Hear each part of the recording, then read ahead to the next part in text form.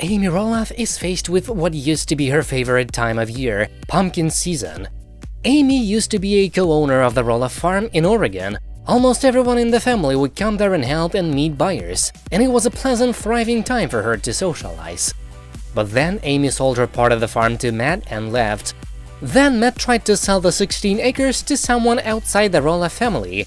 Sons Zach and Jeremy became very angry at the way their father behaved, and there's been a feud between them ever since. I'll admit, it's not like I am 100% jumping up and down for joy because I still think I have some personal emotions and thoughts behind, the farm and what has gone down and everything, Amy said. Matt has struggled to find a buyer and hopes to turn part of the farm into a long-term lease. Amy planned to participate in the pumpkin season in 2022.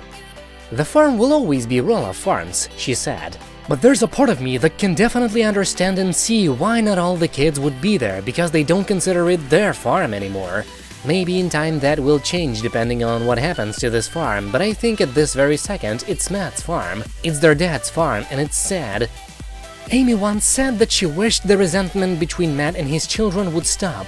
The kids are all grown up, but he's still a parent, I don't care how old your kids are, sometimes there are things they may need to learn, she said back in June.